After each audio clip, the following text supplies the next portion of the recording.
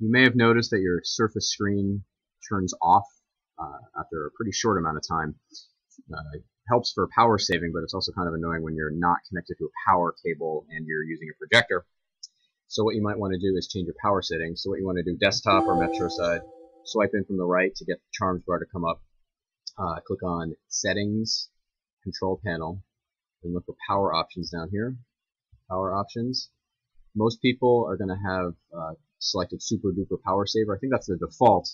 I would recommend changing it to Balanced, and then under Change Plan Settings, you can change the settings here for brightness levels, but also what will happen when the Surface is on battery power. So you can dim the display after a certain amount of time, and then I changed, these are the kind of the big ones here, turn off the display and put the computer to sleep. So maybe a little bit longer for me, I'll put it to for an hour and hit save changes.